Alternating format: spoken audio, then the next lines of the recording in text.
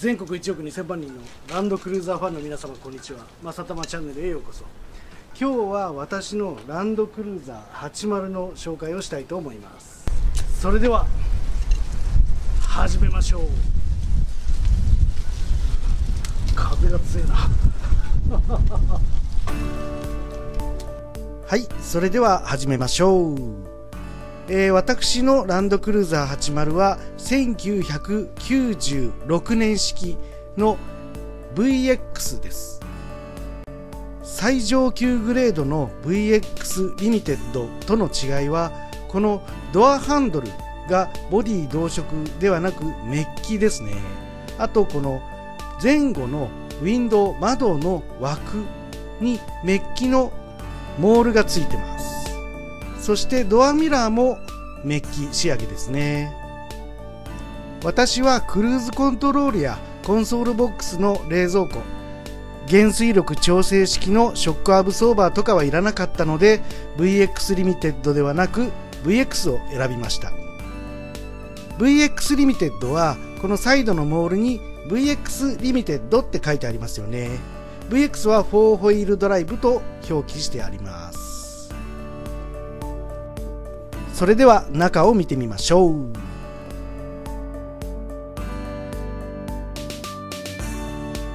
ステアリングはナルディクラシックの38パイです。ウッドのステアリングとかはねちょっと危ないですからね、レザーの普通のクラシックをつけてます。そしてこちらは皆さんご存知ですよね、ダッシュマットです。ダッシュボード劣化防止ですね。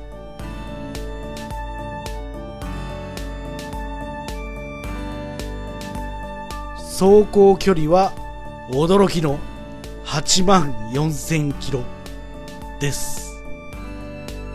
もう10年以上前ですが、私が購入した時は4万1500キロでした。前後デフロックも装備してます。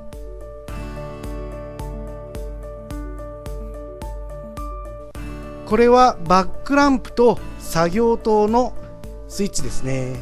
右側のスイッチがバックランプ、こちらです。上で点灯、中段でオフ、下でバック連動です。作業灯のスイッチも点灯、消灯、バック連動、切り替えられます。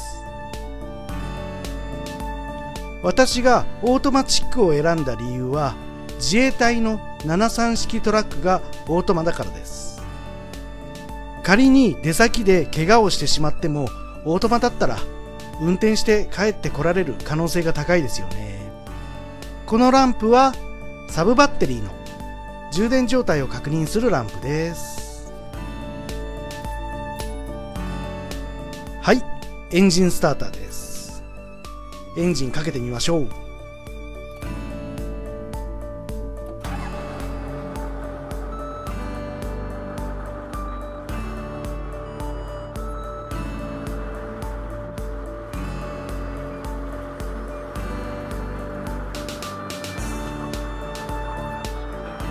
エンジンスターターでエンジンをかけると、5分で止まります。ただスイッチのボタンを押し直すことによって10分延長できるようになってます。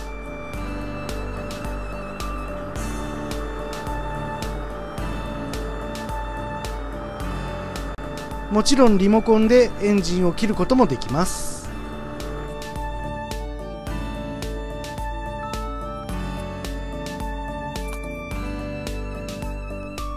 運転席のドアの裏側にはアラコのステッカーがまだ残ってます。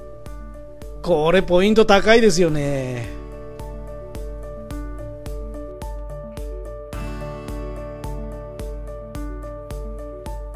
それではエンジンルームを見てみましょう。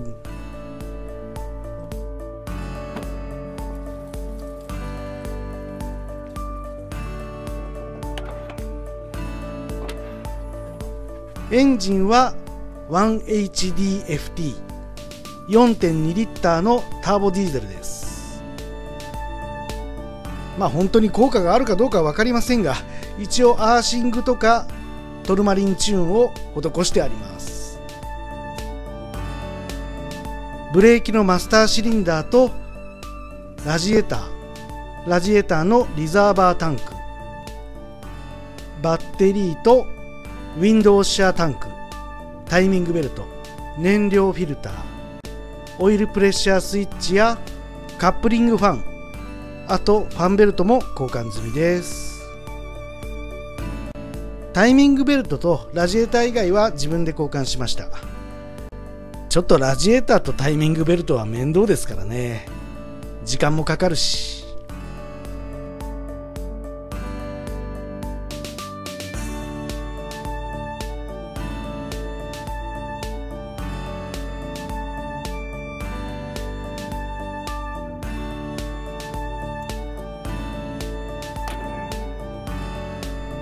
はい、お次はフロントですね。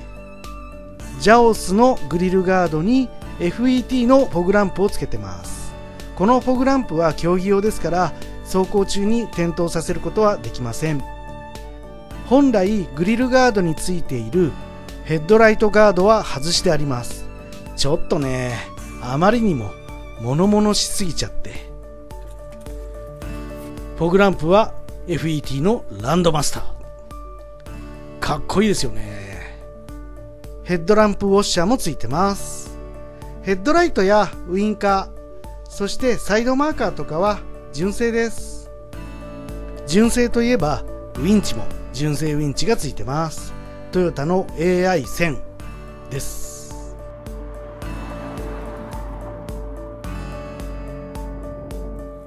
ホイールはセンターラインの17インチ。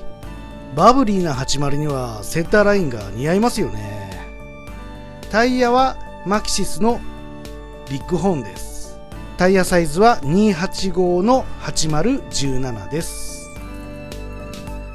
ショックアブソーバーはランチョの RS9000XL。車高はコイルソーサーでフロント2インチ、リア 2.5 インチ上げてます。私の80はウインチ付きなので、車外のスプリングだとちょっとへたりが心配なんですよね。なので純正スプリングにコイルソーサーをつけて車高を上げてます。ホイールナットは共栄産業のキャリバー24、ヘプタゴンキャリバー24です。このホイールナット割と高めですよね。あと森蔵さんおすすめのアルミテープチューンです。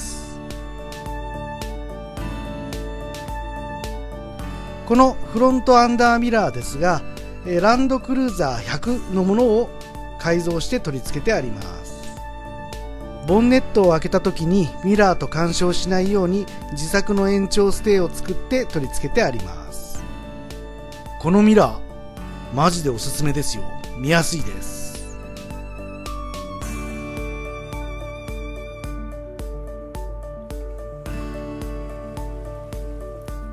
ルーフキャリアはメーカー不明のものを黒く直塗装して取り付けてあります。サイドオーニングはフィアマの F45S。サイドオーニングの取り付け金具は知り合いの鉄工所に1万円で作ってもらいました。ステンレス製です。激安ですよね。キャリアについている上の作業灯は中国製です。LED ですね。そしてリアラダーは相葉ワークス。相葉ワークスのリアラダーはスペアタイヤキャリアにつけるタイプなのでかっこいいです。スペアタイヤキャリアを開けるとリアラダーもこうやって開きます。牽引フックはセンターと左右の3箇所。スペアタイヤキャリアにハイリフトジャッキホルダーとジェリカンホルダー、スコップホルダーをつけましたので、スペアタイヤは床下収納に変えてあります。ジェリカンホルダーの下についているバックランプは IPF の817です。群馬県民としてはジャオスと IPF は外せませんよね。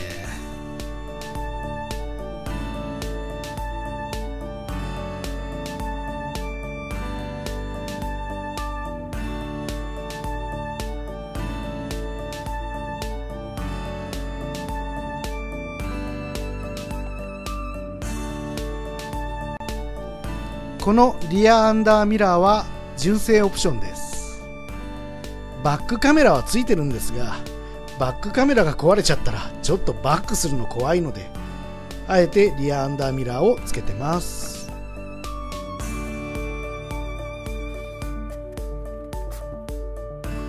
この延長コンセントは荷台に積んであるサブバッテリーにつないであります。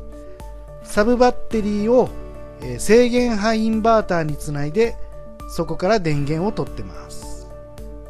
サブバッテリーに使うバッテリーは充電時に水素ガスを発生しないシールドバッテリーを使ってください。あとディープサイクルバッテリーじゃないとサブバッテリーには使えません。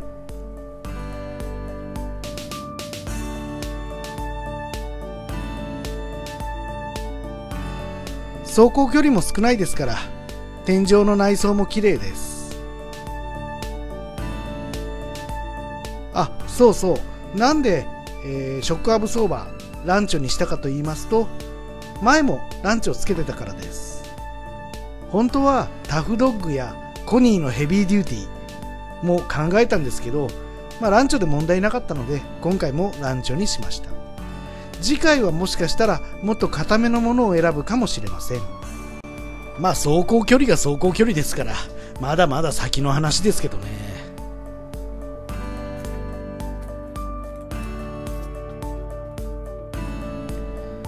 私の80もこうして見るとそつなくまとまってますよね。手前味噌ですが、派手さはありませんが、私くらいのおっさんが乗るにはちょうど良い感じなんだと思います。